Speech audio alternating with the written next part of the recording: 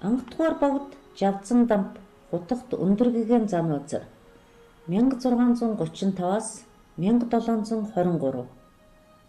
Анхдугаар Богд Жавзандамба хутагт Өндөр Гэгээн Занабазар нь 11-р жарны хөхөгчин модон гахай жил Чингис хааны алтан ургийн Автасан хааны аж Түшээд хаан гомдорж их ханд жамц хатган хоёрын хүү болон мэндэлсэн ажээ. 4 настай байхад нь Жамбалын намун хаанаас Убааши санаар хүртэж иш дорж химээх нэр хайрлсан нь энэхээр Zanabazar гэдэг үгтэй утга дүүцснээр Zanabazar гэх болсон юм.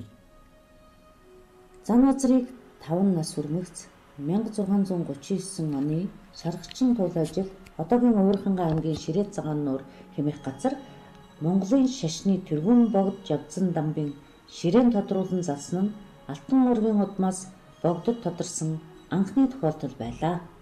Баруун зуун хэмээн алдаршсан төвдийн үе зангийн газар 1650 онд заларч Ванчин эрднээс гицэл санаар залан далай ламб түүнд Жавзандам хутагт хэмээх цол тамга өргөмжлөл өргөсөн байна.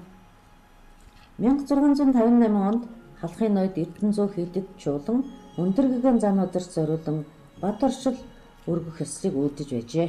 Өндөр Гэгээн Занабазар умар зүгийн Монгол орноо шашин номын тус ихийг зохион 12 дугаар жарны хаврын тэргүүн сард нирван дүрийг үзүүлжээ.